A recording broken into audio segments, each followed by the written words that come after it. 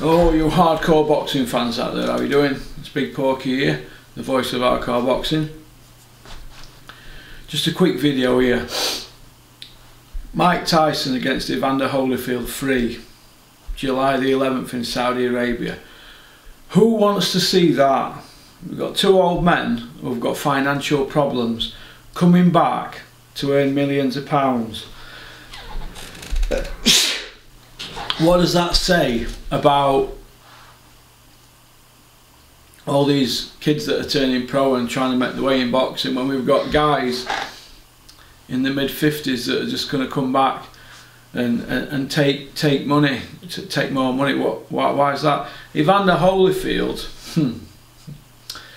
Evander Holyfield turned pro 36 years ago, right?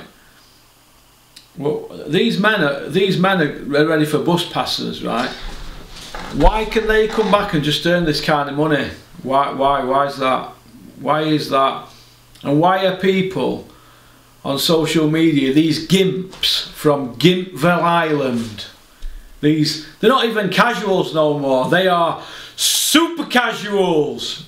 Why are these people all raving about looking at Mike Tyson on the pads for 60 seconds? What's all that about? What's all that about? It's just madness, and boxing is now becoming a circus. It's becoming a circus. And do you know MMA? I don't know nothing about MMA. I've never studied it. I think it's probably too late for me to study it now and have a decent-ish opinion. But could you imagine Dana White bringing back guys in the mid-50s pushing 60? What next? We're going to have Lennox Lewis and Riddick Bowe. Have you seen Riddick Bowe? Have you seen how he speaks? What we're going to have next? Mike Tyson quit against Danny Williams, didn't he? And Kevin McBride. What was that? 16 years ago?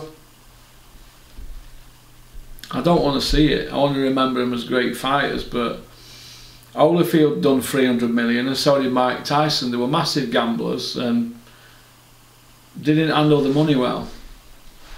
Holyfield were a big gambler, and we know what Tyson were, don't we? He had hangers on. He had hangers on that had hangers on. The hangers on had hangers on hanging around them. You know, it's a joke. I don't want to see it. Just because Mike Tyson looks good for 60 seconds on pads, it doesn't mean jack. It's an insult to all them kids that are turning pro. I don't want to see it. I don't want to see it at all. Everybody in the boxing industry knows that Mike Tyson's got massive financial problems, massive.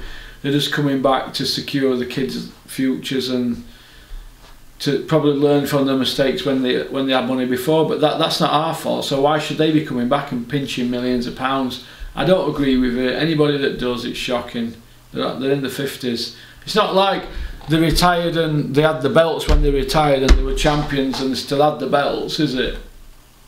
You know, these men are mid-50s, and Holyfield, what is Holyfield? He must be pushing 60, is he?